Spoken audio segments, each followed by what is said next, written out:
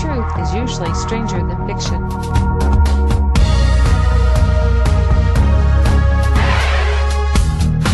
The purpose of these shows are not to scare you, but to prepare you, because what you don't know could hurt you.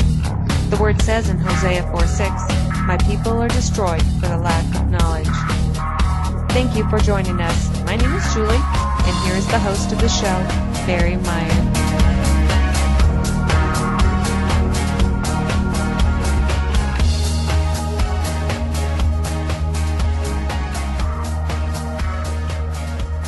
From the End Time Talk Radio. A lot of things happening in our country here, of course also the world. And sitting in the studio with us is, we have a former IRS auditor, Michael McCune. And he won 7 out of 8 U.S. Supreme Court cases. This is going to be some interesting things here tonight. I really want you to really listen. Some of it may be over your head, and so we're going to try to delve in and make it as easy to understand. There's so many things that are happening that you don't hear in the news, and when you do hear about it, you probably don't understand what's going on. So Michael's going to explain some things tonight. And I think, Michael, we're going to probably try to have you on more often just because of everything that's going on here in our country. Events are speeding up. Yeah. Michael, why don't you go ahead and give a small little background about yourself so people kind of grasp an idea of where you came from. I worked to get a degree in economics, and then, of course, back in the 70s, there wasn't a whole lot of demand unless you wanted to go to New York and work on the stock exchange, or got into government. Well, when I got into government, I found out auditing was better for me than being an economist. And I worked at that job for 16 years in various capacities. And then 1992, midway through the year, I just decided I'd had enough and said, adios. I was on vacation and never went back. Wow, I bet you never regretted that. Not much. There's some regrets. I left some stuff go. I had done some testimony trying to get them to change the way that the laws were being written, or to get them to see that the tax burden was simply out of control. Mm-hmm. And instead, the way I said it, because I'm not a gifted influential person with the powers that be, they basically were happy to see me go. Oh, well, I know that when because you're on a radio show in defense of a nation. Yes, and that's with Stan and Stephen Grant out of Greeley. Maybe talk about that a few minutes or so about what that's all about. We're trying to prepare people for how the Bible teachings are alive and well today, and actually are tying into current events. Mm-hmm. In the things that some of the prophets, which most of the Main Street religions skip over because they're uncomfortable to talk about. And we try to show how those things are tying into today's events. Yeah, I really enjoy it. There's some things I really I had to listen 3, 4, 5 times. Yes. It's so good. And, so often I forget the date. So today is May 21st of 2014.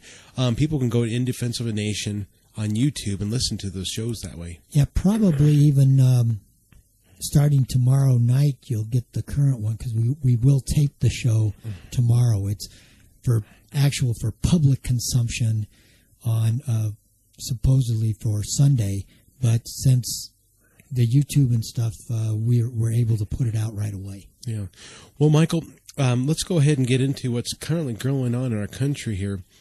Now, in front of me, you gave me a list of some stuff, and I think this is great. And of course, how people can run on rabbit trails, which is good, because I'll ask questions that'll go on even beyond this. Sure. But how about let's start off with the topic that you have on here: Social Security problem and the government insolvency. Yeah, what first caught my eye was, of course, the government has changed the name. It's no longer Social Security as a program that was reserved for the citizens of this country, but it is now called an entitlement program. Okay. And the reason they had to do this, of course, first of all, the permanent trust fund, they squandered. That's how they balanced the budget during Bill Clinton's years. But what they've done now is the expenses for Social Security are exceeding their current yearly intake. And so they're operating at a deficit. Okay. That's adding to our debt. But because they have put so many people on that have never worked or have not worked enough to really earn benefits, they put them on Social Security disability program. The disability aspect, there's 11 million now receiving disability. I've seen that. And that is pulling the whole system even farther into the red, and it is threatening to collapse the payments, because now it's getting to the point where they're actually starting to have to pay out more in a month than they are expected to take in for the whole year.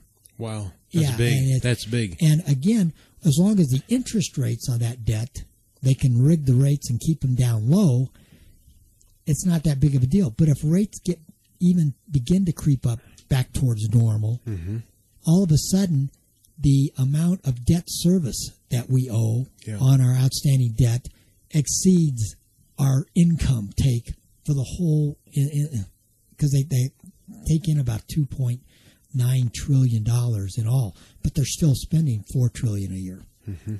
It's a scary thought that more money is going out. Because my mom, she just started on Social Security here a couple of years ago, and of course now she has a job to help supplement. The thing is, if Social Security is cut off, which we could see it with the EBT cards. Exactly. And the problem is, if they run out of money and decide that they can't print anymore, if they need to take back or increase their income, then that could lead to other problems. But the biggest thing is, they're almost looking right now, and this is one of those what-if situations. What if they are considering, when I'm talking about the government, gets in a financial bind and has to reduce the benefit package for this entitlement now? Sure. Now, it's not something that you've earned because you've worked. It's not something that you paid into. What it'll basically amount to is that they've stolen more money from you even than you thought they were through your regular taxes. Medicare and Medicaid are in the same shape, and once again, that's also part of the FICA tax that comes out of your payroll. I know. It's amazing. When I worked overtime, it just seemed like they took even more of my overtime. So why was it even worth working the overtime?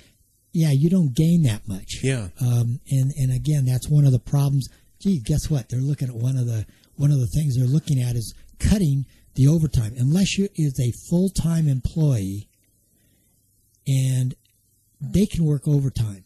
But if you're a part-time employee, now they're saying, oops, that's a problem. You're going to have to reclassify them so that we can now count them against it. And now, oops, you fall under Obamacare. Oh, I see. My company, it's one of the Fortune 500. It's a pretty big company. I haven't seen a lot of the stuff yet come down. Of course, how bigger companies can absorb more than a smaller company. When will I start seeing things in these bigger companies that'll be affecting us? January 1st. Of 15. Of 15. And the reason that is, that's when Obamacare for the employers kick in. But don't forget, they have to apply that tax or apply the rate against what happened to them the prior year. So there's going to be a full year's wait before they'll give you an estimated bill, or give the companies an estimated bill in 2015. But the actual stuff won't come through until 2016, so that the people that are doing making that, they can judge whether or not the penalty is worth paying compared to what they have to pay otherwise. And right now the penalty is so small, I think there'd be more companies are going to opt out and say, okay, employees, you're on your own.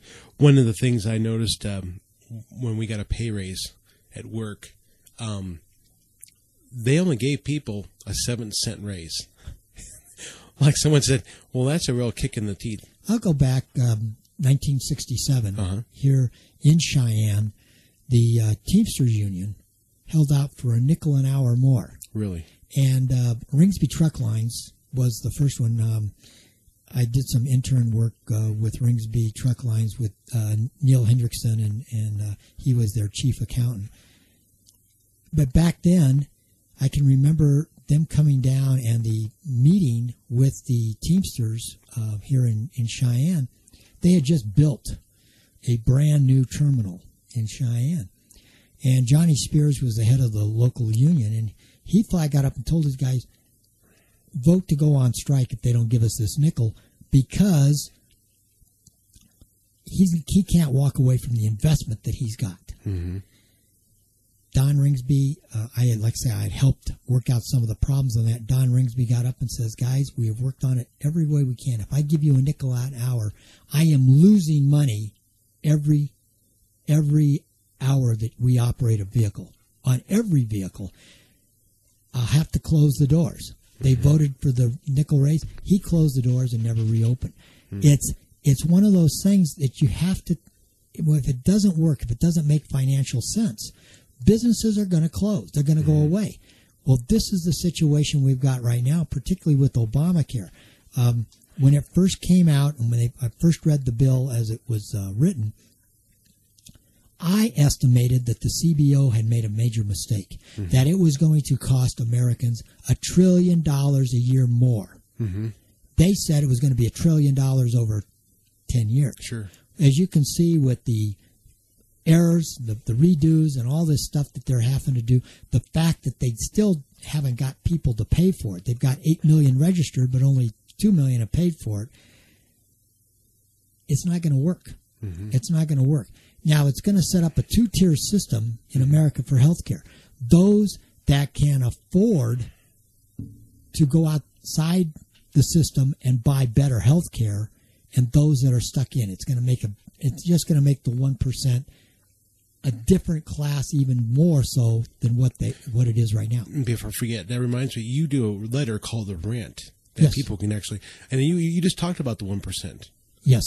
So maybe mention a little bit about the Rant before I forget. The Rant started as a psychological tool. Mm-hmm. A few years back, they said I had anger issues, depression, whatever you want to call it, but it was because of anger. And therefore, I should keep a daily log and write my frustrations down. After a couple of months of that, the psychologist said, this is pretty good stuff. You ought to put this out for public consumption. Yeah. So I began posting it. People that would request it, and I sent it out to family and friends, and so it kind of grew. But it really is just anger, things that you don't get on the general news, or things that they miss that I feel are important, and I bring those up and tie dots together that they don't even think of. As an example, 12 days ago, I put together the problems in the Veterans Administration with Obamacare and showed how they were exactly the same. Mm-hmm. That the death panels, because they're counting pennies, how that was going to work out. And what was strange, it wasn't until this past Monday, 2 days ago, that the Fox News, Rush Limbaugh, and those guys also began talking about it in the same terminology of how those tie together, where the death panels actually come in. So people are reading the Rant. People are aware of it. It's just not got wide acceptance because I am so far outside of mainstream that they're going, here comes that nut again. Yeah. Bill Maher actually on one of his shows referred to me, this was several years back, but he called me the oxygen-deprived cowboy because, he said here he goes again. Yeah. But it's the things that I write about, most of the time they come true, or most of the time the people that read it can actually say, wait a minute, this is something that I've seen in my daily life. Well, you're a numbers person. Yes. Well, not only are you in numbers with government, but I've seen how you figure even baseball. Yes. I mean, it was amazing, and I don't understand it, but you're able to understand things about baseball that normally most people wouldn't understand, the things how you look at, and you got a whole tally of different columns of different things. And but anyways, that's pretty interesting. And with the Rant, if a person goes to godsdestiny.org, you can actually look under resources, and you'll see the Rant, and you'll get to see now. Or in Defense of a Nation. Yeah, okay, in Defense of a Nation and has it's too. got a link there. Oh, good, okay. To my Rant. Because I think it's very important. Of course, I try to put it up on my blog here too, so people can Sure. get it. And of course, people want the rant; they just have to email you, and you'll put them on an email list so that they get it the same day it's written, rather than sometimes 3 or 4 people goes through before they get it. Sure. And then you probably have quite a following now. Pretty much. I know it's gone overseas because, of course, being in a military town, we have readers in town here Sure. whose spouses were overseas. They send it over there. They share it. It's quite comforting to know that at least my anger issue is getting out there for the whole world to see. Well, that's exciting. Michael, there's just so many things that are happening that I don't even understand.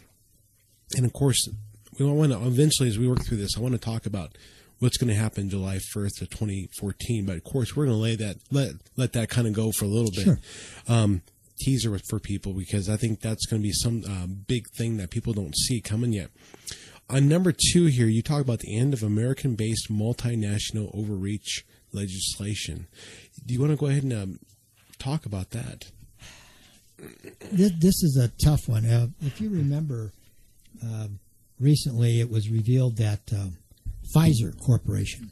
Yeah, you were talking about this before we came on. Yeah, Pfizer made a deal with a German company that they would buy a British company, that they would buy the British company and just use their offices in the United Kingdom as the headquarters, and basically leave the United States so that they could avoid it would be a foreign company now doing business in America. It was stopped partly because of fears. Our Congress and it's Carl Levin, Democrat out of Michigan, has made a proposal with the backing and support of the Obama administration, by the way, that in order to accomplish this kind of a deal, the American company is the American shareholders, the American owners of the company have to sell more than 50% to that foreign a foreign entity in order to accomplish the move. If they do not do that, then there is a retroactive clause in that bill that is proposed where they can go back as far as they want against that particular company and say all of your income, maybe you made the move in 1957, all of your income for the last 57 years has to be recalculated and retaxed at the higher rate because it's not a legal foreign entity. It is still an American company, and the multinational flag does not matter. That's scary because I don't think a lot of companies understand what's coming down. It's an erosion of liberty because, again, you work, and this is what's killing the workplace. You work, you innovate to make a small company big or even get a small company going, but then the goal is to grow so that you're big. And all of a sudden, you've got the government coming in and saying, you can't do with it what's in your best interest or what you want to do. And that's sad. And that happens. One of the worst places I see in an innovation that's stifled is just in government. That's overreach. Yeah. All the time. But one of the interesting things, Tim Geithner, former U.S. Treasury Secretary, who incidentally is a tax dodger. I don't know how he got appointed, but when Tim Geithner got in, he wrote this book then to expose some of the problems that he had run into. These weren't my problems; these were Washington's problems, more or less. And in the book, he detailed how the Obama administration had worked on nationalizing our banks. Now, you have read the rant, and you know that I, almost a year ago, put the fact that the Cyprus problem, the Cyprus bank holiday where they gave them a 30% haircut, originated at the U.S. Treasury Department. And in this, again, this is part of the thing, and this was the July 1st stuff that you're talking about. In the Dodd-Frank bill, in the language that was contained in the Consumer Protection Law, and in the FDIC regulations, now money that you put into the bank doesn't belong to you. Mm-hmm. It belongs to that FDIC corporation, Mm-hmm. that institute. You know, the big word is corporation. Yes. And our problem is, if they nationalize the bank, then it doesn't matter, because they can call a bank holiday anytime they want. They can say, okay, for you people that tried to take money out of the bank to avoid this haircut, now all of a sudden we're going to issue new money, Mm-hmm. new color, whatever, new shape, doesn't matter. But the old stuff is no longer valid. Mm-hmm. Well, if you held some back or had an extra $10,000 or $20,000 that you had taken out so you could avoid this haircut, now all of a sudden that is totally worthless. You can't use it at a store because the store shopkeeper is going to say, oh, I'm sorry, I can't take this to the bank. I'm not taking this for my goods. You got to give me the real stuff. Mm-hmm. So you've hurt yourself. So you're kind of damned if you do and damned if you don't. It doesn't matter which way you go, because of the regulations that was written, because of the way that they go in and do committee changes to the laws after they're written, and the regulations that don't follow the letter of the law. Mm-hmm. Now all of a sudden you have a congressman that can stand up before you and say, I didn't vote for it, or that language wasn't in the bill when I voted on it. Well, I'm sorry. If it's gone to committee and to be amended, Yep. you know what? You should have to vote on it again before it can become law. True. Because what you voted on is no longer the law. Mm-hmm. You voted on something that was entirely different. And maybe they only changed one or two words, but the meaning changed. And boy, I'll tell you what, that really upsets me. Well, I think people are really going to be upset as we start seeing things happen as they currently are going now. The roller coaster now is at the pinnacle and now going down. Yes. And now we're starting to pick up speed. Like I said before, people are complaining at work that the pay raise wasn't nothing, like a kick in the jaw, and everything is getting more expensive for them to live. Yeah, it doesn't keep up with the cost of inflation. That's one more thing. Do you love the way that they figure inflation? Mm-hmm. Everybody knows it's a farce. They cut out housing. They cut out food. They cut out energy because those are too volatile. Yeah. You know what they cut out in the first quarter of this year? What's that? Retail sales. That's right. Yeah. And, I mean, come on. If you've cut out housing, you've cut out food, you've cut out energy, and now you cut out retail sales, what are they actually putting in? The tickets on airlines? I don't know what's left in the economy if you've cut that out. Well, you even mentioned about the dry Baltic. How did you call that now? The Baltic Dry Index. That's right. Yeah, explain that, because that was really interesting what you were kind of talking about before we came on here. Hang on 5 seconds. What the Baltic Dry Index is, it started out, of course, in the Baltic Sea. Mm-hmm. It was a way for them to keep track of what was being shipped and the value of the cargoes contained therein. And over time, of course, with technology, they were able to expand it to the whole world so they can keep track of everything.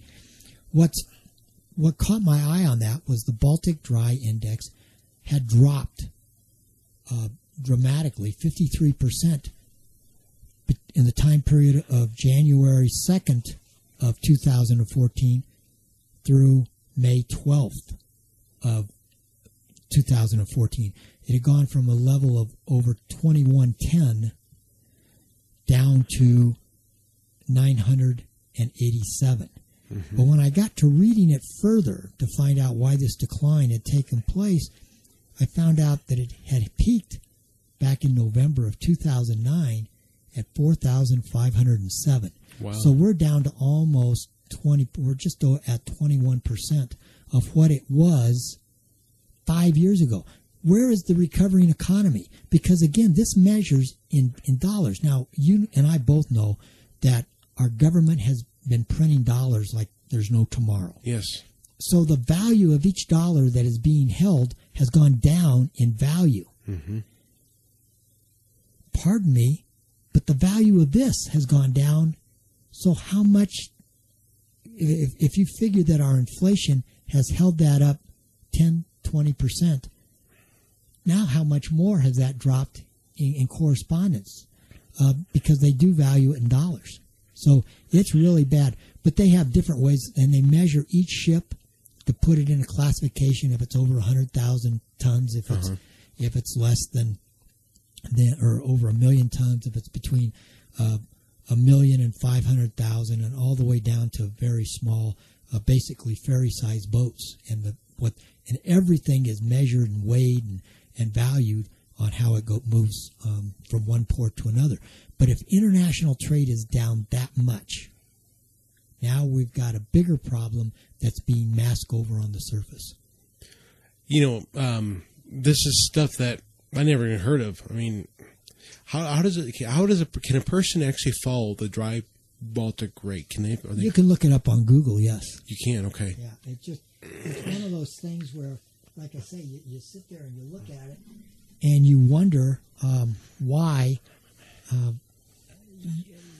you complain about your job pay, that it's not doing what you thought it was going to do, and it's because of this situation where they are falsifying the shekel, and making the Ephraim great and the shekels, sure, and they keep lowering the Ephraim and making the shekel greater, and that's really not the thing.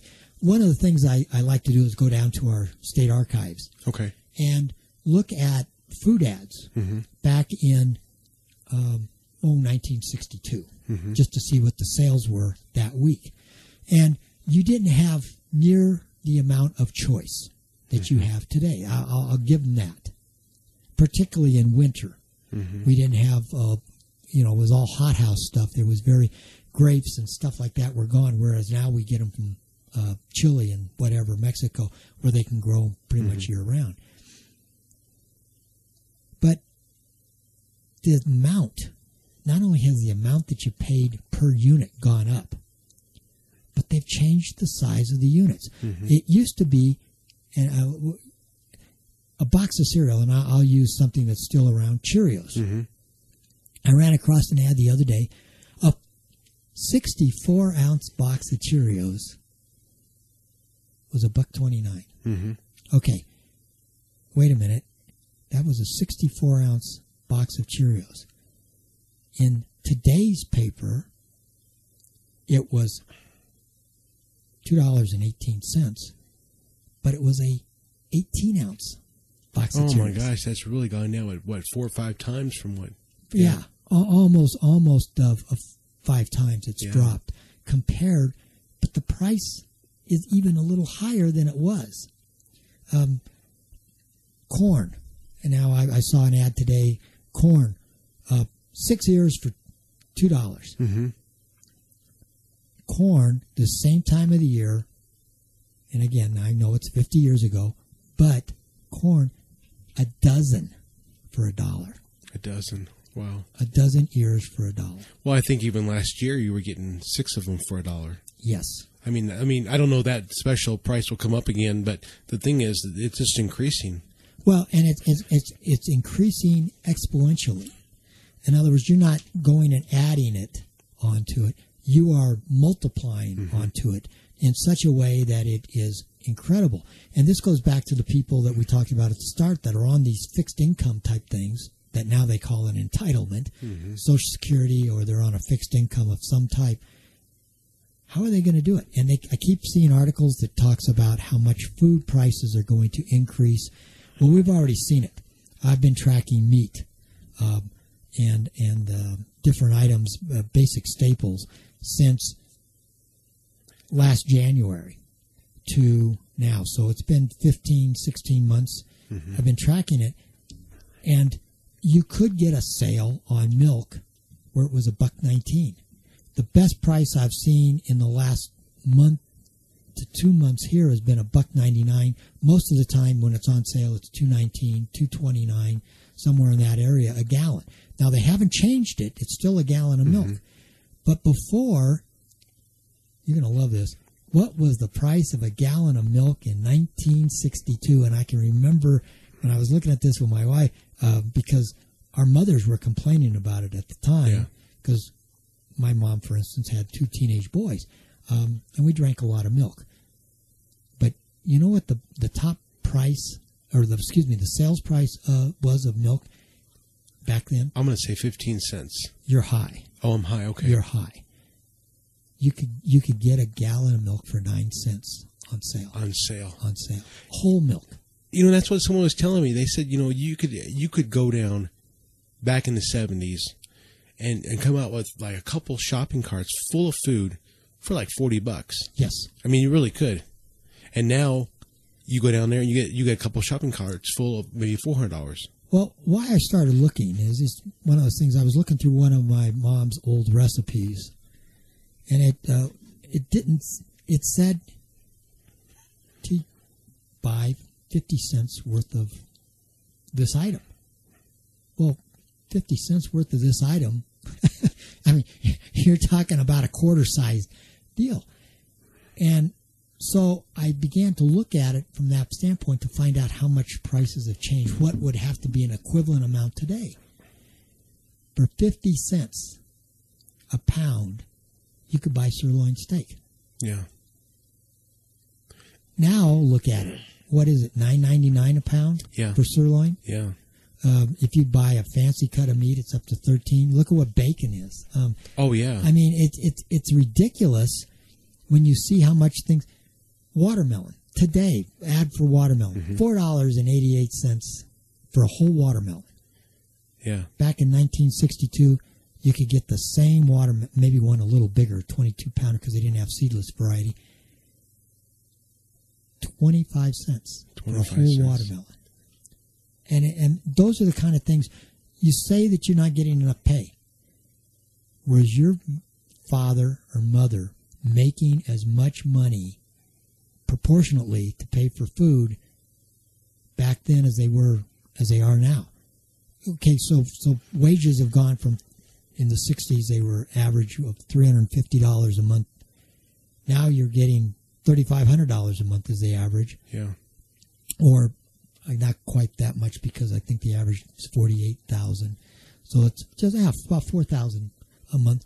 Here's the problem. This stuff has gone up more than 4 times that amount.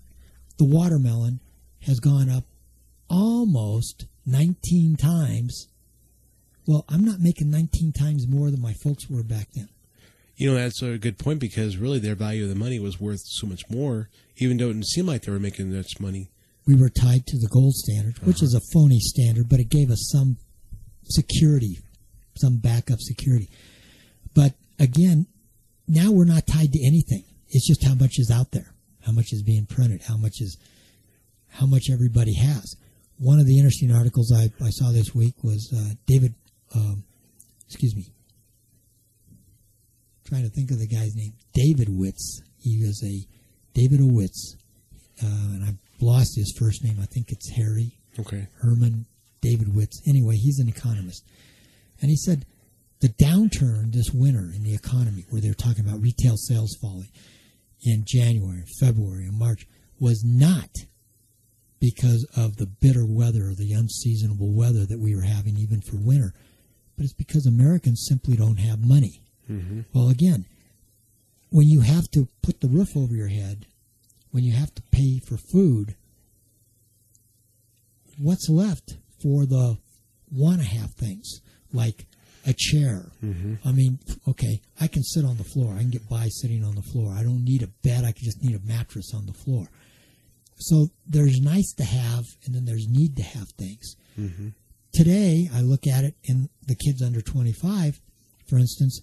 I think one of the need to have things is communication. Mm-hmm. They gotta be connected with their friends. Well, if the power goes down, and this is one of the funny things, you're talking to people that are in the preparedness business, and they say, here, you need this shortwave radio so you can stay connected. Sure. Hear what's going on. How are you going to get the power? Both for the transmitter and the receiver. Oh, well, this is battery operated. Great, but what are you going to hear? Because it's going to be dead air. Yeah, well, yeah. It's one of those things where you kind of have to laugh at it, because they're saying, okay, there's going to come a problem. We're going to have a disaster. You need to get prepared for it. You need to have food, water, this kind of stuff stocked up. But you need a radio? I don't think so. But today's kids, today's young people can't live without being connected. Mm-hmm. And when that goes down, or if that goes away, look at the disaster that happened when they had the flood here in northern Colorado this in September. And the problems that were caused because the phone lines were down, the cell towers were down. I mean, things disappeared that people were used to having. It was great. Well, the battery was still good in their phone somewhat, but as soon as that power died, or they could no longer get power up to the transmitter, the relay station, they panicked. Yeah, well, and this is something I'll throw out, and I know you probably know about this, but I'm going to go ahead and then I'll let you go with it too. Obama, starting in 2015, January 1st of next year, which will be here in 6 months or so, 7 months, has mandated that so many coal plants are going to go offline. Because they don't meet EPA standards. Yeah, and then that being said, this last winter, I was listening to Glenn Beck. He said that we were one power plant from going offline because we were using so much power. We haven't been able to add new power plants. True. And what Glenn Beck was saying is that if a certain spot, because it's all one massive grid, now there's overlapping sections and stuff, and they trade power back and forth. But this was in response to the power plant attack out at Los Angeles. Sure. Where it was hit, 37 of their individual transformers were taken out with a gun. That was a test.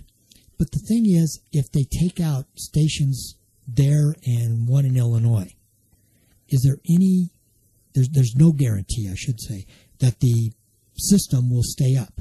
We'll have a rolling brownout as it tries to adjust. A brownout that could turn into a blackout if it's in the wrong time, when you're having an especially cold spot where the heat is being used, or if it's an especially hot spot where the air conditioners are being used. Sure. It could knock out all the stuff, and then there'll be enough of a drain and enough of a lag that they can't get it restarted. Well, and then also add on to that even more so is now all our natural gas is pumped out of the ground by electric pumps. Now they're all made in... Oh, I'm sorry. No, they're all by natural gas pumps. Yes, but they're now mandating that all will be pumped out because by electric. They can't. Yeah, because it's going to be cheap. But here was the thing: Europe tried to go this route, Spain in particular, and they found out an interesting little thing. You put more than 10% of your power grid into alternatives, the solar powered or the what was the other one the wind power. Oh yeah. You put that into alternative energies that aren't consistent, aren't there all the time, the system collapsed on itself. So they mandated that you can only have 7% maximum of the alternative. How is the U.S. combating that? They're taking those lithium-ion batteries that they couldn't sell in the Volt car or on these electric cars and they're plugging those in. And what they do is they charge up. And the deal is that they're supposed to hold that charge until a time of need, and then they can reverse that and send it into the system. But again, that's short term. Remember, those things were only good to run a car for 50 miles. How long is that going to run a city? How long is that going to run a household? Well, and that's what somebody made a point with all the wind turbines. They said just to power Long Island, you would need enough wind turbines the size of Vermont. It's not effective. Here's the ironic part about your wind turbines. They are doing more harm to the environment by killing the birds than you're getting power out of them. But you got to think about this now as a person that likes mathematics. Each one of those vanes is 110 feet long. Yes. Okay, you go out there and watch them here south of town or whatever. When the wind's blowing, they're making that turn, that full circle about every second. Okay, 110-foot radius, square that, because you got to find out how big of they are, that it's going through, how much space that's covering. And that thing is moving in excess of 600 feet per second, almost 700 feet per second. Birds are not equipped to dodge that. They don't have the senses, the sensory perceptions to avoid those things, go and look at the masses of birds that are lying down underneath these things, killed.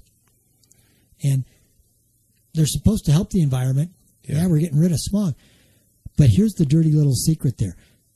They keep talking about carbon dioxide. Mm-hmm. You go back and look at the real data that came off of the ice cores in the Antarctic that they took, and in the from Greenland. The heat went up. The Earth's temperature went up before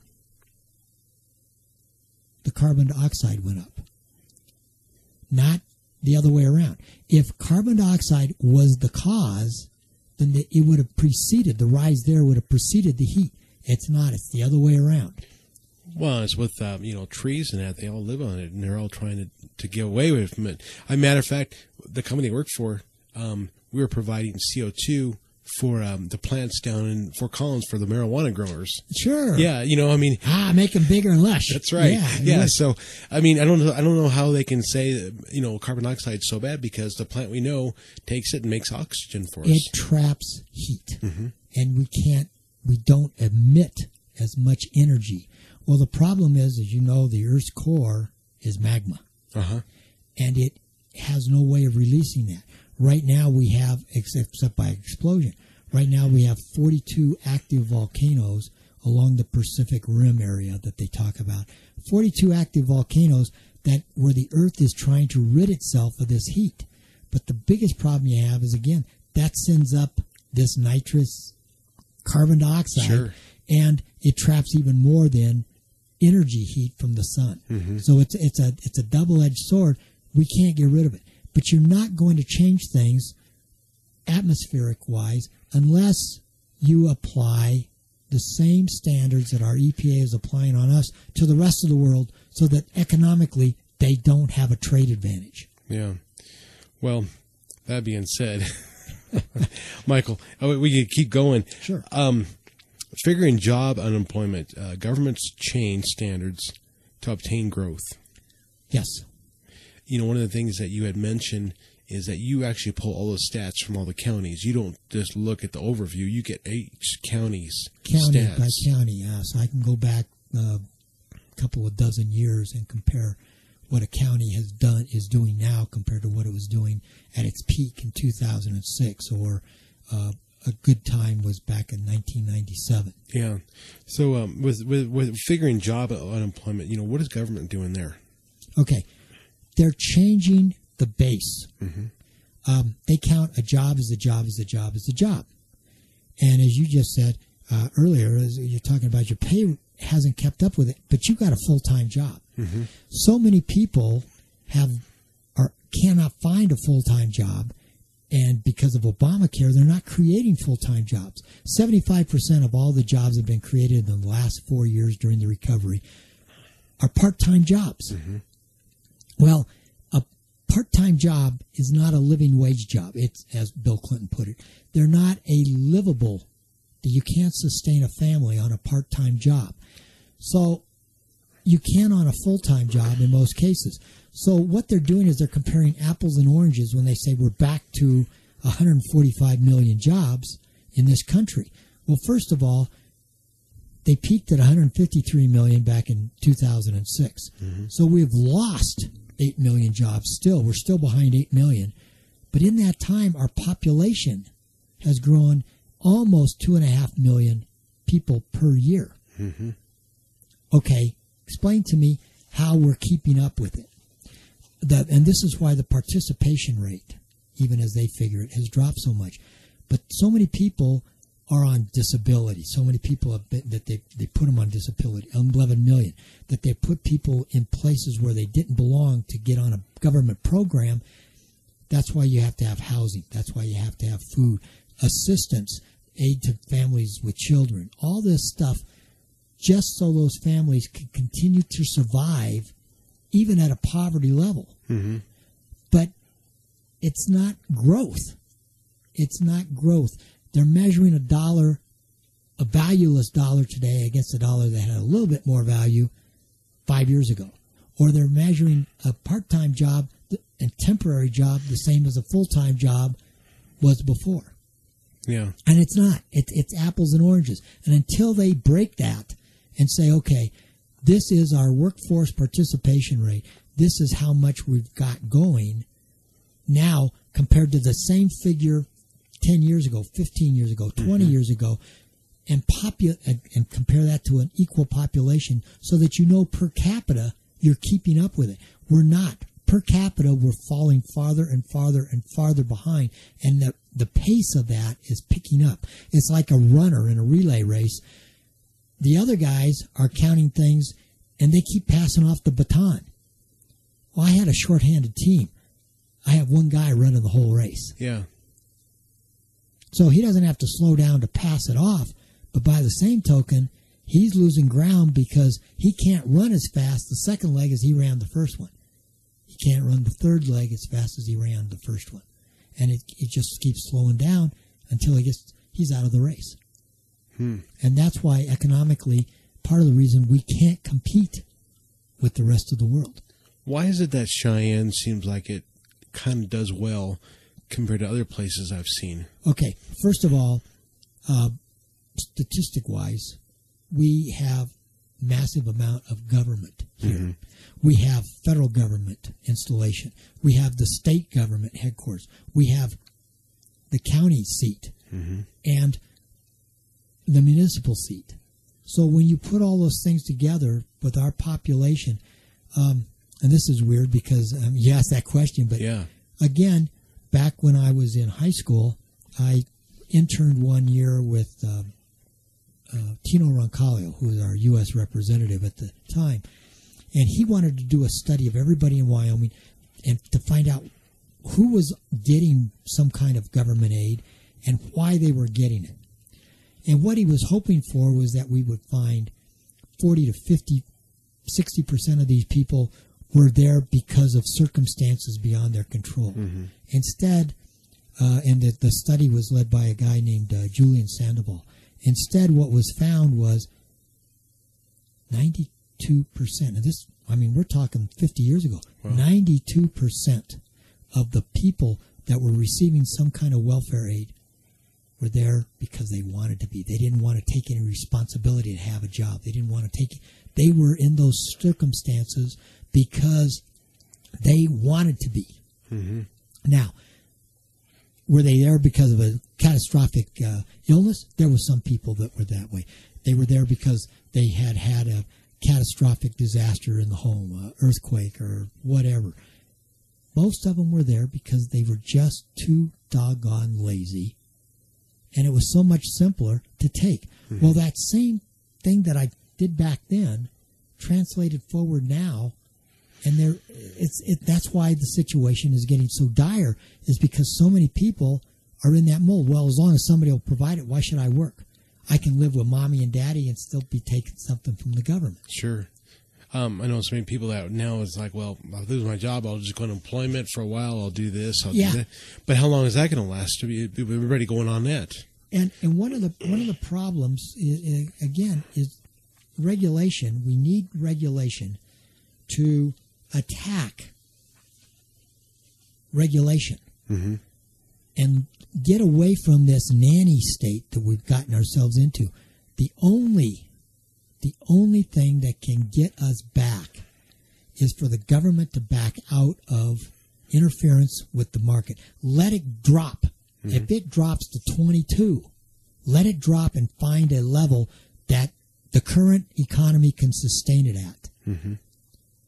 And then let corporate America go back to work without this massive amount of red tape. And yes, I lived in Pittsburgh for a while when I was younger. I had family back there. And in the summer, it was gray, murky. You couldn't see a shadow of high noon. Oh, really? Okay. Because of the smog that was trapped in there. Yeah. But you know what? People really didn't care because they had money to spend. They were working in the steel mills. They were working. It wasn't a rust belt. It was a thriving, booming entity. And yes, there was pollution. I understand that. They clean up the water, try to maintain some semblance of clean air. Because my grandfather was a smoker back there. His lungs never got a break. He was breathing it in because he was outside working, and he was also a smoker. So his lungs never got a break. He died from lung cancer. But the thing was, people were able to thrive. They had the feeling that they were succeeding. And that's not something we have now. True. I mean, and, I know that I know people at work that have a full-time job are looking for, part-time work just so they can make it. And even at that point, they're still not making it. And this brings me to another article. I'm glad you said that because I just brought it up. We have a credit problem in this country. And at the government level, all levels of government, down to the individuals, we have a credit problem. We are living beyond our means. And this credit implosion, several prominent economists at the Heritage Foundation compiled a paper and showed that the coming credit implosion will make the recession of 07, 09 look like child's play, is how they worded it. That what's coming up is going to be so big, so massive, and so devastating to our economy. Because just think, if you can't go to the store and shop with credit, you can't fill up your car on credit, you can't go out and have a nice dinner on credit, you have to have the cash in hand. Very few of us have the cash in hand to do that. That's true. I mean, there's people that are making it barely from paycheck to paycheck. Right. And those who have something, you kind of wonder how they're doing it. Well, and even then, this is why you look at Walmart, you look at some of these discount stores, Target sales, quote unquote, went up this month if you count units sold. But they made such deep discounts that in reality their earnings report fell. Oh, okay. So it's a double-edged sword. Yes, we moved more product, but your profits were gone. And it's a real toss-up if places like Target, if places like JCPenney's are even going to survive for another year.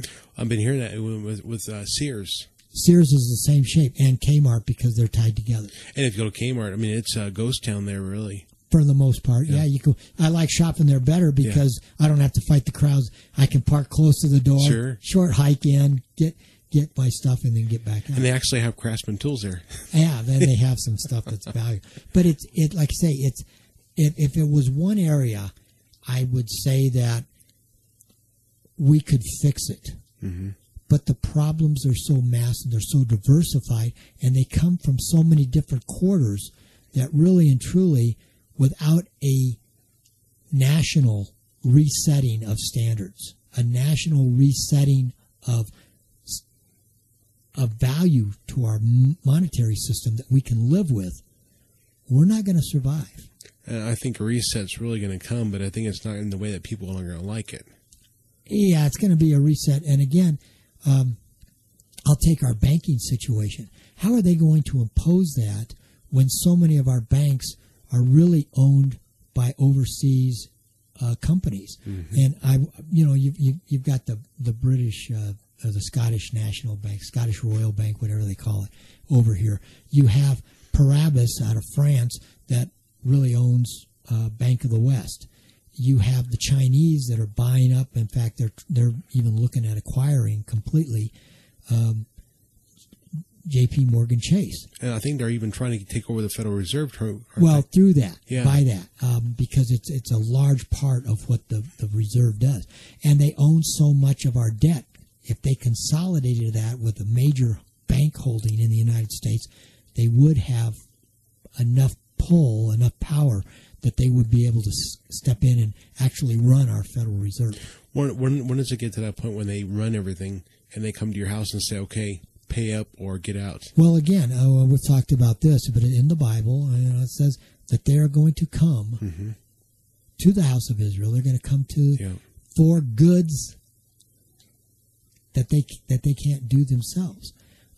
They can't grow food like we can. They don't have the bread basket like we have. And they have 4 times the people to feed. And so, again, we're in a situation that we still are the shining light, But unfortunately, it's because everybody's laser gun is aimed at us, and we are the target for the rest of the world because they don't have, even as bad as things are getting here right now, we have vast wealth compared to what the average person in the world has.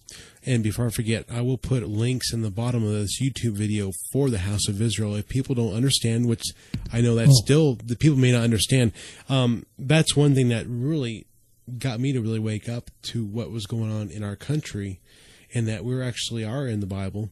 And Michael, it shocked me when I read Stan's book, In Defense of a Nation, Stanley Grant's. That was Steve that wrote In Defense of a Nation. Or was it? No, it was Steve. Well, Stephen wrote America in the Bible. That's right. That's what it was. Yeah. And America in the Bible showed that, and then In Defense of a Nation showed what's coming to us through it. But boy, wasn't that interesting? And I did the same thing. I sat there and I'm going, all the stuff I thought at Christmas, and that's why I tell him all the time that he ruined my Christmas, is because I had to rethink. When they said Israel, O come, Emmanuel, ransom captive Israel, I was thinking that this meant the Jews. Mm-hmm. Well, they're just in a country named Israel. It has nothing to do with the house of Israel. True. And that the only place in the world where the 13 tribes of Israel are connected together and living in harmony is in the United States of America. Mm-hmm. And that's spooky when you put all that together. Well, and I think what's interesting about the House of Israel is that people are so accustomed to, when you read the Old Testament, when you see Israel, you just read Israel and you throw everything together. But when you understand, I believe it's 1st or 2nd Kings, I can't remember, but it was a war with Jeroboam. It might have been the 1st Kings 12, where they had the separation of all the tribes in that. Yes. And they had the House of Israel and the House of Judah. And, of course, if a person goes through all of Genesis and understands the lineage for Abraham, Isaac, and Jacob, and understands the sons. The crossing of the blessing. Yeah. And the denouncement of Reuben, which really and truly is Putin. Well, and I think what was interesting when Stan brought up about, you look at the Scottish, and how many of the Scottish have like Hebrew-like sounding names. Yes. And also back when they did their Declaration of Independence, like in 1280 or something like that, way back when, that actually has the cornerstone on there saying the outgoings of the House of Israel. You start wondering, well, wait a second here. There are some major things going on here. Yeah, and when they connected some dots, boy, then I had to reread everything and find out. But the question to start that got this off of the rabbit trail was unemployment. Mm-hmm. And the unemployment rate is at its lowest level that it's been in 5.5 years. It's 6.3. Yeah. That figure is as phony as a $3 bill. It just doesn't fit because there's so many people that they've taken out of the workforce. And even taking people out of the workforce, this accounts for our increase in population and a lower workforce participation rate than we've had since 1978. Sure. That's how they got down there and can say that there's more jobs. There's not more jobs. All you have to do is go to BLS.gov and look at those old reports, because that's the Bureau of Labor Statistics, and it shows you. You can go back in their historical part and find out what they topped out at 153 million jobs. We're down 145 million jobs. Jobs ain't there. Mm-hmm. And then if they take out the the part-time jobs, till you get down to those full-time jobs, and not everybody wants a full-time job. I'm not saying that.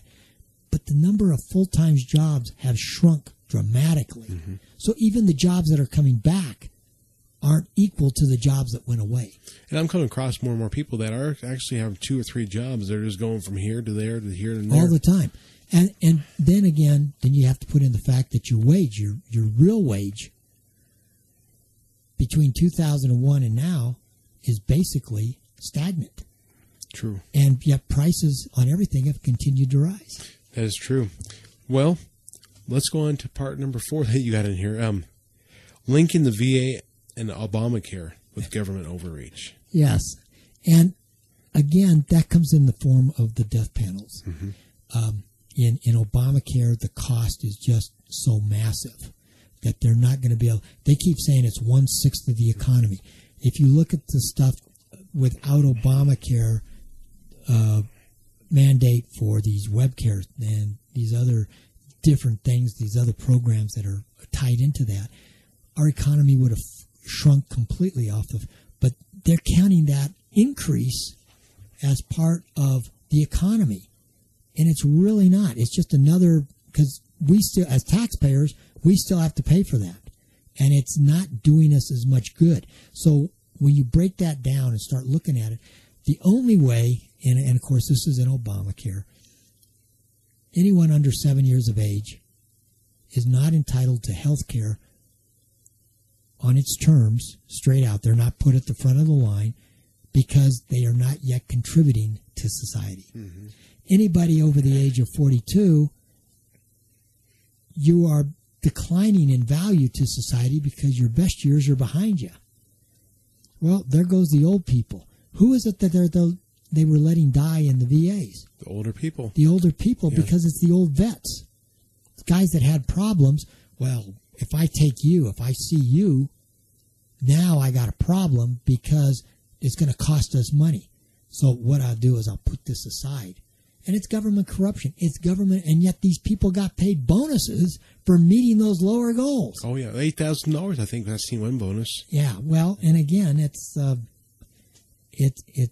just, and this is coming on Obamacare. And again, Sarah Palin got ridiculed when she called them death panels. They're not doctors. They are accountants and economists that are in charge of these boards by Obamacare standards, not the doctors. Well, I'm sorry. I'm a bean counter. Mm-hmm. And boy, I tell you, when you get down to the end of the line, you watch what you make sure. And, okay, so you're at the back of the line. I'm sorry, but my neighbor, I love my neighbor. I like him a lot. He's got a very nice wife. But my wife is older than her. Mm-hmm. If they come down with the same problem, she's going to go in line ahead of my wife. She better be watching her back because I'm going to do whatever I can to get my wife taken care of. True. I'm not going to sit here and let her die. Mm-hmm. You know, the thing with the VA, what kind of gets me is the same thing that happened with the Bundy Ranch, with the same thing that happened with Benghazi, with the same thing that happened with Fast and Furious and everything else. It's reported on, people get a little mad about it, and then all of a sudden they go on to something else. They go to the next highlight of the day. Yeah. I got a prime example. When was the last time you heard anything about the Malaysian flight? It's probably been 3 weeks, a month. Okay. It's 2 weeks old, or excuse me, 2 months old. Uh-huh. It's dropped off of the face. Why? Because they can't find anything. I'm sorry, if that plane went into the water, knowing how planes are designed, it's going to go in with some force. Those wings, the tail parts, are going to snap off. They would have found some kind of debris. Mm-hmm. There would have been shattered windows. There would have been something. A fuselage would have ripped apart a little bit. There would have been some debris that you would have been able to find. They have found nothing. Well, that plane had to be at stall speed when it hit. I'm sorry, that just doesn't compute because it's going to be coming down. What did they say? It was at 35,000 feet? Yeah, or something like that, yeah. And, okay, even if it was at 5,000, it's dropping because there's a lot of dead weight there. Oh, sure. And 122 feet per second. That's going with some force. That's moving, yeah. Yeah, so you have to look at it. But the VA and some of the problems, I'm not blaming the current administration for the problems in the VA center. Those problems have been around for eons. Mm-hmm. But it's an indicator of what is coming in Obamacare.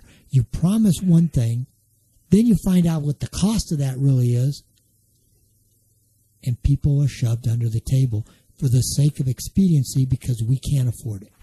Well, and the thing is, I don't think American people realize that the stuff that's happening in the military, the stuff that's happening at the VA, this is what's coming for all the people in the United States. Yes. The Hoover Institute looked at that real close just a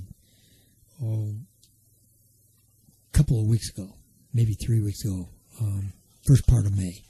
And what they did is they said, that the Obamacare system has created a two-tiered medical system or healthcare system in the United States. And it was designed to. Despite what the authors say, it was designed to. Those that have the means, the financial means of obtaining their own services, can pay for it, those people will get better health care than the rest, period. Well, what's different? You got that now anyway. Same thing when you go into court. It's not equal justice because O.J. Simpson can afford a great lawyer team. Yeah. Mike McCune can't. Mike McCune gets convicted. O.J. doesn't. And yet there was more than enough circumstantial evidence. Did the cops try to plant and bolster the evidence? Sure, Mark Furman did. He planted a glove. Was the guy guilty? Yeah. But beyond a shadow of a doubt, and here's the jump, but they went in. All their testimony was they went onto O.J.'s property because they saw a trail of blood. Their weapons were holstered, so they really didn't fear that there was going to be the perp on the premises, number one. Number two, they followed a blood trail, and yet they never called for emergency aid. One part of that story or the other has to be false. It can't go. And so their reasoning for going in, number one, was phony. Reason number two is they sat there, even with the lead attorneys, prosecuting attorneys, and drank iced tea on his back porch for 4 hours before the warrant from the court arrived. Really? To search premises. Give me a break. If I'd have been sitting on the jury, I would have had to find him not guilty just on that basis. And this one, and I've taken Republican congressional people, and I'll use Cory Gardner's name as a prime example, he voted for it. He voted for Obamacare. Well, that language is not there. I read him the quote. I quoted out of the legislation, and he says, well, it's not there when I voted on it. They had to do that in the committee, the Senate House committee, after the fact. Well, if that was the case, then you should have had to re-vote on it. It shouldn't have become law because you made adjustments to it before it took effect. And you can't do that. To put a regulation in by the administration, since they gave it to Health and Human Services, that was fine. But not change the wording of the law so that these become onerous burdens for the American people. But we have to pass it to find out what's in it. Well, again, that was the prime example. It blows everything out the tube. But again, this is why veterans were pushed aside. Is because they made promises and didn't foresee the size of the promise when they made it. And I know we've covered quite a bit of material and jumped all over the place. But once again, if you make a promise, you are obligated to keep it. Not to the best of your ability. You are obligated to keep that word of the promise that you made. These young men and women, or these older veterans, which were mostly men, signed up with this promise given to them. And then the government backs down because of financial concern. Well, you know what? I got a financial concern. Quit stealing from me on the 15th of April every year. Yeah. Quit stealing from me every time I get a paycheck. That's ridiculous. I'll tell you what. Let me give you what I want to give you. And again, they're not going to operate that way. But it's interesting that way back when they found that the tax laws were constitutional with two provisions. The first, that the common use of the language that is used in the law is used in enforcing the law. That you can't read intent into the law. Well, we wanted to cover this. Well, if you didn't say so, too bad, so sad. That was number one. Number two was it had to be applied equitably to everybody, equally. And so here's the point. How can you have different tax rates for different brackets? You can't do that legally. But that was the whole premise of the progressive income tax. So, I mean, I'm sorry. Give me a break. It doesn't work. And whether you're trying to do oil and gas, and there's a prime example. We're looking at this, our royalties and the severance taxes that are coming up. And here again, Ken Salazar, when he was the Department of the Interior Secretary, he was upset because his department, the BLM, had given out hundreds of thousands of leases for exploration. Why aren't you people doing anything about this? You got the lease. They didn't have the permit. That comes from the EPA, and it's not about to come. Yeah. I mean, so they're talking, the government was talking out of both sides of its mouth at the same time. Yeah, this agency gave me something. This agency won't let me use that something. Okay, now what do you do? Yeah, and that was true because where I work at, we had to deal with a problem with helium. Yes, the BLM wouldn't let them drill new wells or whatever it was to get the helium out of the ground. Well, a government agency that makes gun turrets needs this helium argon mix. They're like, well, we need this. Well, you guys over here, government said you can't do this, so you guys are actually strangling yourself. You have to, and again, this came from NASA originally because they used helium to help make the rockets as light as possible. And they put in that you had to recover all the helium that was produced by any well or mine. Sure. And boy, I tell you, that's I think I wrote in a report one time that's a pretty little problem. Yeah. When I was requested to analyze what they could do with this, and it causes a problem because if you go on one side, you're following this agency's rules and regulations, but by doing so, you're in violation of this agency's rules and regulations. They shouldn't have overlapping power, they just shouldn't have overlapping power. Period. There's a gentleman I want to have on here in the future. He's running for sheriff, and he's been looking really close at the IRS and the ATF. And he was saying that the IRS is actually taking code law out of ATF and putting it into IRS. And he says, you can't do that. You're not supposed to be able to do that. And that's a violation, yes. Yeah, and what they're trying to do is they're basically trying to take people's homes away from them through ATF. I don't know. I'd have to relook at it again. But he was saying that, this certain law, you have to stay within this aspect of law, but they're actually overlapping, and they're illegal by doing those things. I agree. And the problem is each agency has specific laws that they were supposed to then put the rules and regulations out for.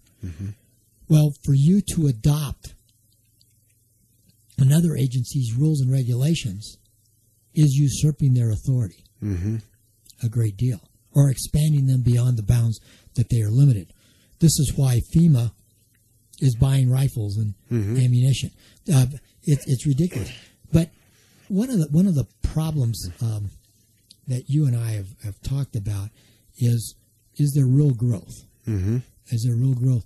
One of the stories that I picked up on was that factory growth around the globe is faltering, not just in the United States, but around the globe. It's not consistent. They'll have a surge and then there's a pullback, and it's actually at lower levels than it's been in 2 years around the world because they can't move the product. Again, there are sales, but it's only but the number of units that are being sold are fewer and fewer and fewer. I seen a thing over in Europe. They have this huge car lot, and they can't sell these cars. Yes. They just can't sell them. The units are made. The units are out, and they're in inventory. They're counted as production. But they can't move them because people can't afford them. They're too busy buying food and medicine and heat to stay warm and housing. I'm sorry. They won't let you live in a cave. You've got to have certain standards, and then the house that you live in has to meet the building code so it doesn't burn down and endanger somebody. It's a mess. We've got too much regulation. Well, I'm talking about regulation here in Cheyenne. You can't do anything in this town anymore without having some kind of permit. And, and now you go back to like in Arkansas, we visit out there, and my gosh, if you want to drill a well, you don't need a permit. Okay, well, tomorrow morning we'll be here and we'll start drilling. Yes. We need more of that. That's what would help unstifle things. Well, but again, like I say, you got to get government out of the business of regulation. They cannot regulate the market. They would like to. They're trying to, but they shouldn't be allowed to if we're to retain any liberties whatsoever. You have to turn around and put that in a situation where they're out of the market, that they should have no interest in the market. Mm-hmm. And this was one of the original standards. It wasn't supposed to be a full-time job. You had, as a citizen servant, a civil servant, you had to divest yourself of your holdings. Mm-hmm. Put them in a trust or something where your actions could not affect the profit or loss of that holding. Mm-hmm. Today, they've made full-time careers out of it. Mm-hmm. And it was supposed to rotate so that you didn't have the same people there over and over and over and over. But the two-party system became the norm, and now they're growing closer and closer together. They're not there for us as citizens. They are there for themselves, to expand their power and their control, and they have to show that they spent all this money so that they can go back. And only in Washington does a cut still give you an increase in budget 1 year to the next. Sounds like a corporation to me. Yeah, it does. But again, I've got a couple of things that we want to talk about. Food and fuel prices are soaring. Economists across the globe are foreseeing a major problem come August, September in those prices. They're seeing a massive spike coming towards us. Well, now this is good for the economy because remember, we talk about dollars trading hands. Sure. But the problem is if everything is going into food and fuel just to survive, where does the housing aspect, where does that extra pair of pants or that new pair of pants or worn out shoes, how does that come about? It's going to be worse than it was in the 30s when this thing finally implodes on itself. The house of cards and the wind is blowing. All somebody has to do is open a window a crack. Wow. And it'll collapse. So we really see food riots in that this fall. That's where Hunger Games came from. Yeah. Was one of those what-if scenarios that they work on to try and prevent an emergency from happening. And you've seen that movie then? Yes. What did you think of it? It's believable in the fact that, again, if food prices do take the spike that they're hit the top range of the spike they're looking at, there will be a lot of people hunting for food. You guys are out here in the country. Oops, guess what? You're going to have to defend yourself because they're going to be coming for what you've got. And it may not be entirely Americans. It could be Chinese. It could be Russians. It could be whoever. Because the rest of the world is already facing these problems. England reneged on its debt and basically has been, they still maintain the aura of being a top flight economy, but they're really second rate. They've been struggling with that ever since. And from what I hear a lot is, how many Russian and Chinese are here now. We've let them in, and we continue to let them in. They don't have to come in illegally. Just get asylum request. Or Somalia. I'll say, well, I've got Somalia. It's easy to make a thing to show I lived in Somalia. Here you are. Well, here's a question to ask you, Michael. I've heard a lot of Russians now have actually become truckers. What doesn't stop them from stopping the economy? Actually, there is a trucking firm that is out of Sacramento called MJ Trucking. Okay. And it was entirely run by Russians. It was the Russian mafia. And the only reason they came to the notice was the fact that they were averaging a wreck every 13 miles. Oh, really? Yeah. It was brutal. I mean, it was incredible. They had no safety record because the people couldn't read English. They couldn't communicate in any way, shape, or form with what was normal. They could be listening to the radio and not understand, oh, there's a tornado coming down or there's ice ahead or they couldn't read the warning signs. They didn't know what was going on, and their trucking record was very. But the attorneys that they had were based out of Sacramento, and they even had a Russian on the staff, a foreign-born Russian, and they were the mouthpieces, and they kept fighting and fighting and fighting for these guys, and they actually got them out of a lot of problems and enabled this trucking firm to continue to exist. Even to this day. Even to this day. Amazing. And you can't find, they change where they're filing from. Their headquarters are in Springfield, Illinois one year, and the next year they're coming out of Sacramento, California, or they're coming out of Phoenix, or they're coming out of Batesville, Indiana, or someplace. I mean, they're never in the same place twice. So when you're passing a truck, you may be passing somebody that might be a Russian then. Yeah, and they're dangerous drivers because again they really don't know how to handle a truck that size. Mm-hmm. Yeah, it's really interesting. It just seems like our country is ripe for picking. But again, if we're going to have CDL licenses, then everybody should adhere to the same standard.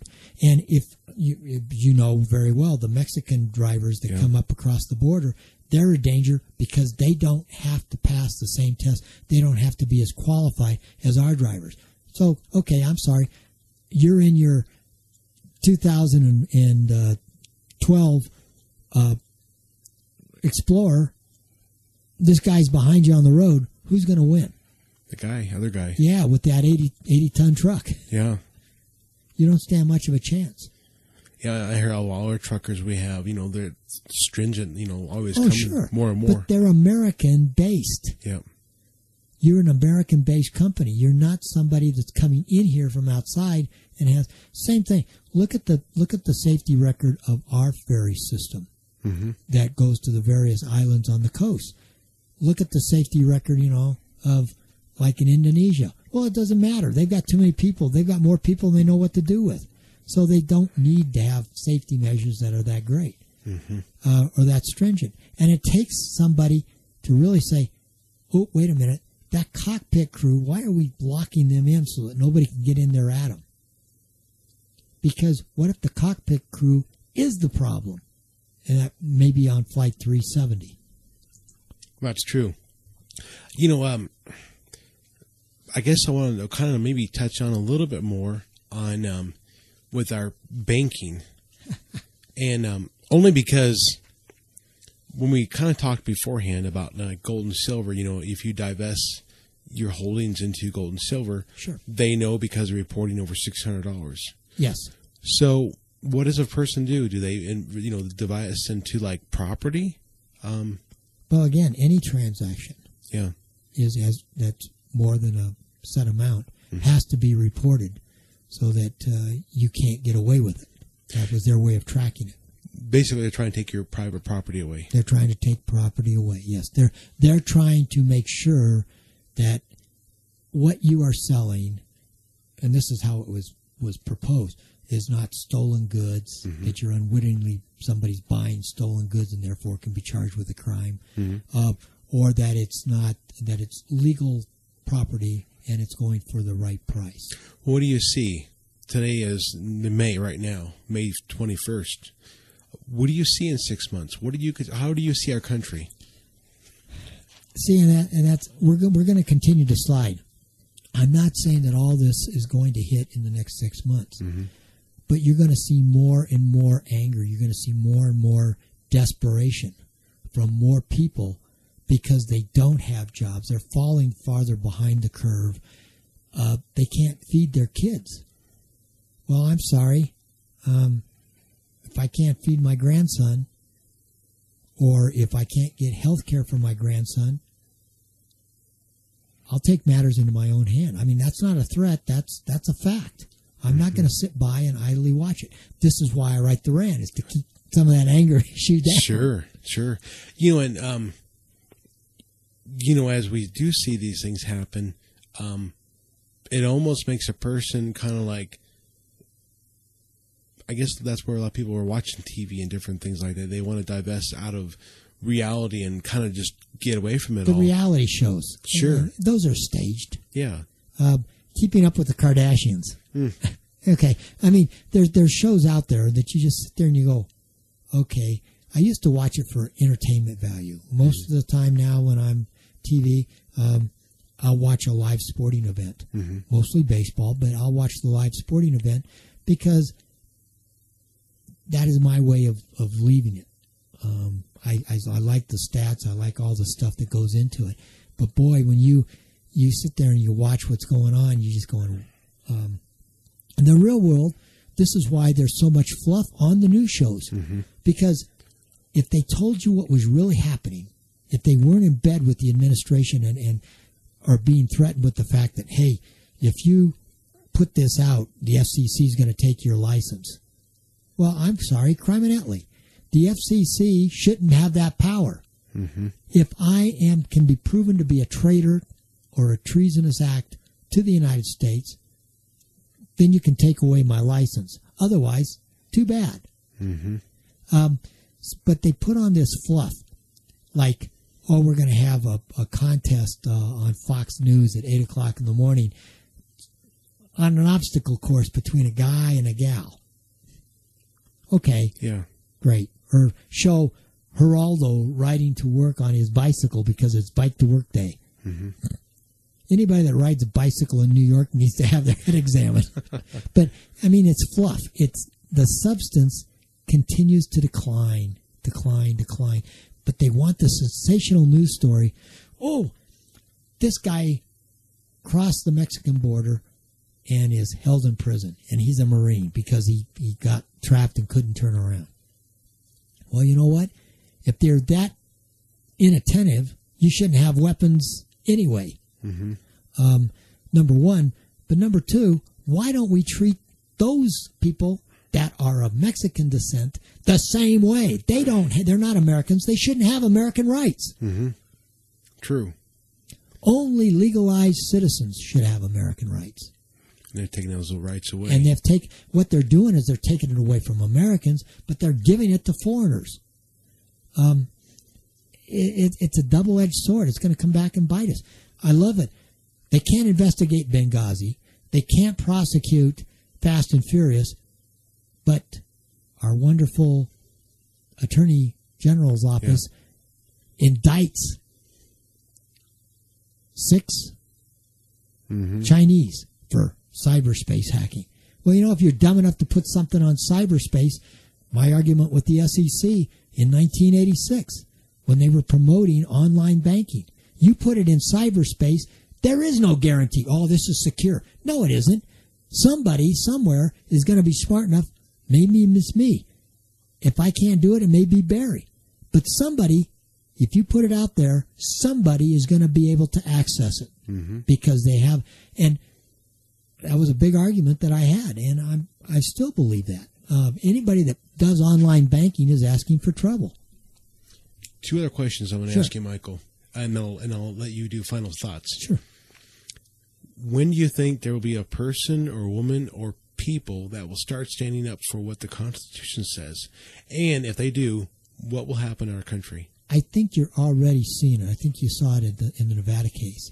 I think this is why they pulled back. They didn't anticipate that the Bundy case would garner as much attention. Now, is Bundy a jerk? Absolutely. I don't disagree with him on that. But since when is being a jerk a crime in this country? And the thing was, he and his family had a longer standing agreement than the BLM has been around. The BLM should take that into consideration. Also, the BLM confiscated some cattle, and they killed them. There's people languishing in prison for burning their own cars. I remember you talked about that. Yeah. And or for burning their own house or burning a garage or whatever, destruction of their own property. Well, they were doing it for insurance claim. There's people that are in prison that didn't do that. There's people in prison that didn't file the claim. They were torqued off, so they destroyed it.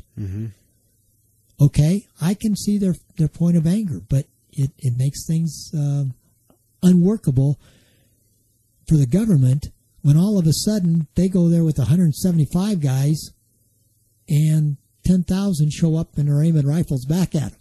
They don't like that too much. You don't bring a knife to a gunfight. True. But they weren't anticipating it, so we're going to beat him in court.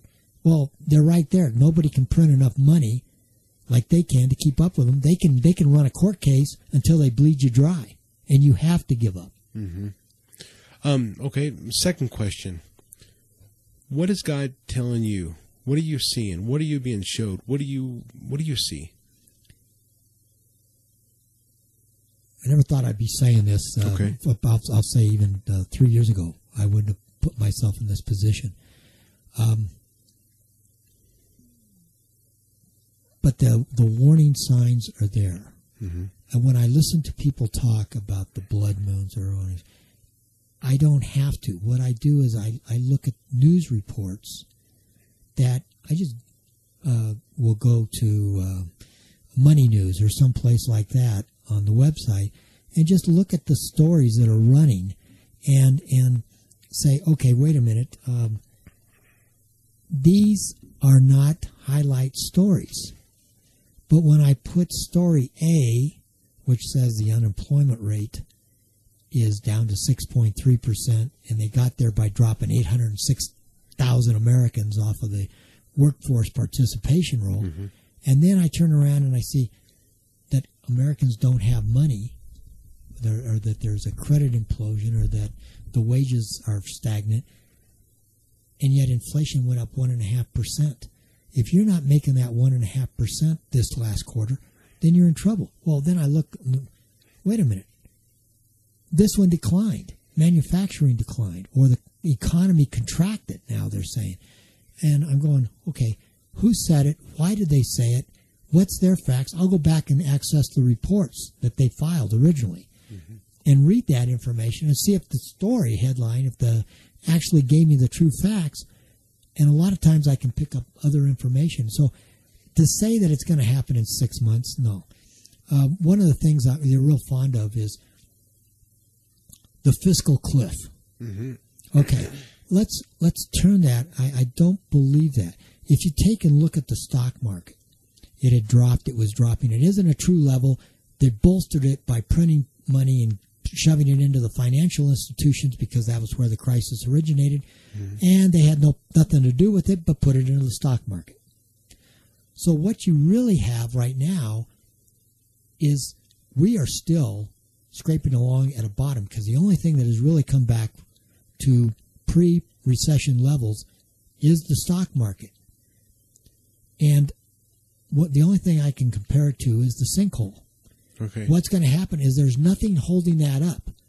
When that collapses, when the credit line or whatever evaporates and is no longer there, when interest rates rise and you see the fallacy of, you see the hot air that we're standing on, you're going to fall into it. And this is what happens. All of a sudden you'll wake up, you're sleeping, you'll wake up the next morning, and your house is in a sinkhole and you're still in the bedroom. Mm-hmm. Or your cars have gone into the sinkhole. Something that you have of value is now worthless because it's in the sinkhole and there's no way of getting out. There's no way of getting out because we have no resources left. We have no reserve in any way, shape, or form to draw on. We have taken everything down. Any final thoughts? The question is whether it's better to run into the cliff or fall off of the top of a cliff, or to wake up at the bottom of a sinkhole. Yeah. I really do. I think we're going to have a tough problem. But what I've been able to do is attach that to what's in what I have been shown, or what I can see in my own small way. I'm not Amos. I'm not a prophet in any way, shape, or form. I just know that when things don't feel right, I have the wherewithal to look and keep looking to find out why. I pick at things. I pick at the details. That was why I was a good auditor, quite frankly. But right now it's different. I don't know the timing on it because I don't know what the powers that be, the governments and stuff, for instance, that do run the financials, I don't know what they're seeing or what they're gauging and how bad. they don't yet understand when they took a quarter point off of the interest rates, that was a bullet out of the gun. But when they've got the rates down to zero, I mean, they dropped them all at once, as far low as they could really go, and have any kind of a return at all. If it's less than inflation, and that's the printing press run that they're doing, they're just making the hole deeper. They're making that sinkhole that much deeper, and we've got to figure out a way to get out of it. And I don't know of anybody that really does, because businesses are being strangled by red tape. The individual is afraid. The entrepreneur that would normally start a business, he's afraid right now because there's no safety net. Mm-hmm. So where do you go? And I'd rather find somebody to work for, but that's not real life anymore, because again, the jobs that they're hiring are part-time or temporary situation. There's no guarantee that it's still going to be there in 5, 10, 15 years, or that you can make a career out of it in that area.